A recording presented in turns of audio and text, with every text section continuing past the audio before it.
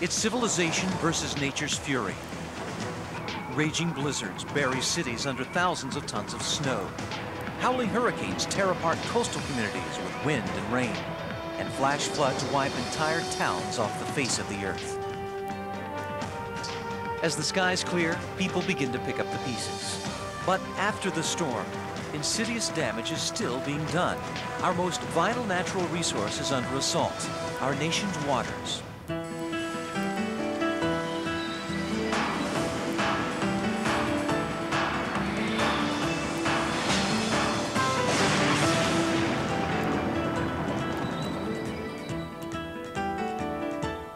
We're at the Chattahoochee Nature Center, and we're trying to find out what a watershed is. First victim. I need you to tell me what a watershed is. Do you have any idea? Watershed? A watershed? Where people go to the bathroom? Sweating, I guess. Something to do with sweating? Uh-huh. Like after you run, when you... You perspire, yeah. And then you shed it? Uh-huh. We wanted to ask you if you knew what a watershed was. A watershed? Yeah. Is it kind of like the rain? Do you know what a watershed is? A shed that holds water. Come here for a second. I want to ask you something. Do you know what a watershed is? No. No. Do you have any idea? What do you think it has something to do with? I don't know. What a watershed is? Yeah. That's just a drain pool, I guess you'd say, or the drain area. That's where the rainwater drains into the river. Correct. That's a great answer. A watershed is that area of land that drains to a body of water, be that if it's a river, a stream, the ocean, an estuary, a bay. Wherever you live drains to some water body, and you live in a watershed. So everyone lives in a watershed. And in this modern industrial age, our water sources are becoming more contaminated with each passing year. The biggest water quality problem that we have in the nation today is polluted runoff. All water east of the Continental Divide drains to the Atlantic, while water west of the divide flows to the Pacific. And one drop of rain can cross many different watersheds along the way. As runoff flows into rivers, streams, and storm drains, the water picks up trash, dirt, bacteria, toxic chemicals, and fertilizers, creating a soup of pollutants that is extremely hazardous to the environment. And the consequences of polluted runoff exist worldwide. The UN estimate is that there's about 1 billion people on the planet right now who don't have adequate access to fresh water. 97% of all water on Earth is salty ocean water. Of the remaining 3% that's fresh, over 2/3 is frozen in glaciers and polar ice. That leaves less than 1% of all the planet's water for our use. I predict in the future that some of the U.S. water needs are going to come through pipeline because we have just overused our supply. To address the complex threats facing U.S. water resources, the Environmental Protection Agency recommends adopting a watershed approach. We're trying to reconnect some of the river. It's a method that looks at each watershed for its own unique set of environmental challenges and solutions. In many cases, people mistakenly identify large discharge pipes in the water as the problem. But that may not be the problem. It may be coming from agricultural runoff. It may be coming from stormwater runoff over parking lots and impervious surfaces. Every watershed is different, and you need to look at each watershed in its own terms and then think systematically about how you remediate, how you clean up that watershed. In California, the Santa Monica Bay watershed drains a dangerous amount of polluted runoff after each storm. When it rains, literally the whole residue of urban living ends up getting washed into the storm drain system and ends up going straight into the bay on Santa Monica Bay's beaches with no treatment whatsoever. It's actually like a giant toilet flushing because all of the pollution, the dog mess has been building up and building up and building up. When it rains, it just flushes into the storm drain and goes directly into the surf. In 1996, the Santa Monica Bay Restoration Commission proved there was a link between the contaminated runoff in the Santa Monica Bay and reports of illness afflicting people who swim there.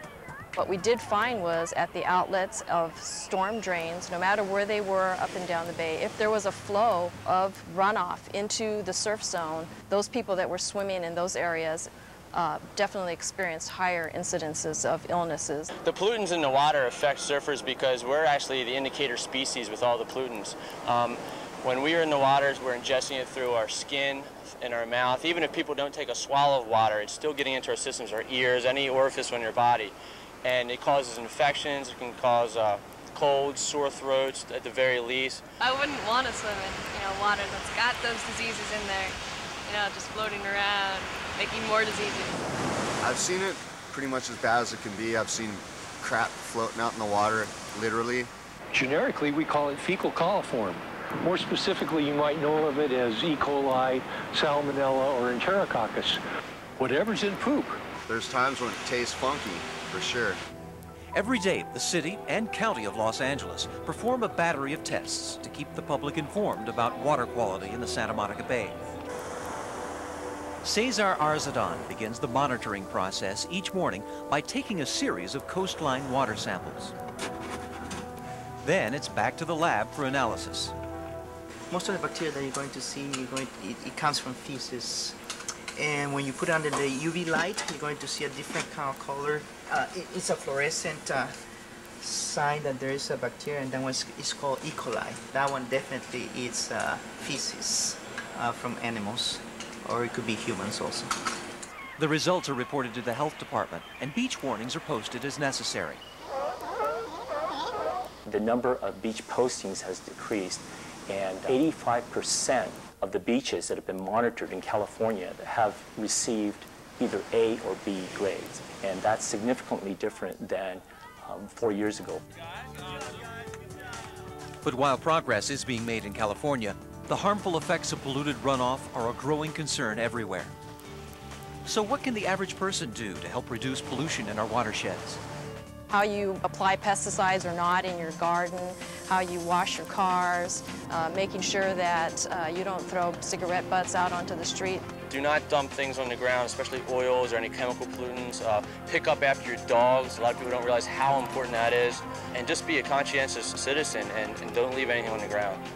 I think one person can make a difference and needs to make the difference. If not you, who? Coming up. We're heading for what's known as an ecosystem collapse. Can the Gulf of Mexico be saved from polluted runoff?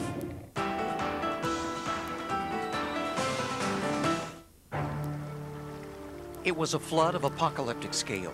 26,000 square miles of the lower Mississippi Valley inundated by water. More than 200 lives lost, and 600,000 people displaced from their homes. The flood of 1927 was the most disastrous in U.S. history, and its effects are still felt today. After the flood of 27, massive levees were put in place. And while they helped protect the lower Mississippi River basin from flooding, the levees and other human activities would ultimately harm the watershed in unforeseen ways. The Gulf state of Louisiana is the terminus of the Mississippi River. The mighty watershed that drains 41% of the area of the lower 48 states into the Gulf of Mexico. We receive water from as far away as Montana, Michigan, to Pennsylvania, Ohio, Iowa. All those waters drain right past this area right here. But by the time all that water enters the Gulf, it has accumulated enough contaminants from polluted runoff to create an enormous hypoxic zone, an area of water lacking in vital oxygen. The size of the low oxygen zone in the Gulf of Mexico is about 9,000 square miles. That's equal to the size of the state of New Jersey. The shortage of oxygen is killing fish and other sea life and could potentially have a devastating effect on the regional economy. We are the largest navigation port in the United States. We are the second largest in the world. We have the largest fishery in this country. When we was crabbing, a lot of times all our crabs we dead and we can't even sell them. The reason hypoxia should be of concern to most citizens in this nation is because it's a sign. It's a sign of the degradation of our water resources. We're heading for what's known as an ecosystem collapse. If you're going to have an ecological disaster caused by the offshore hypoxic areas, then that absolutely translates into an economic disaster.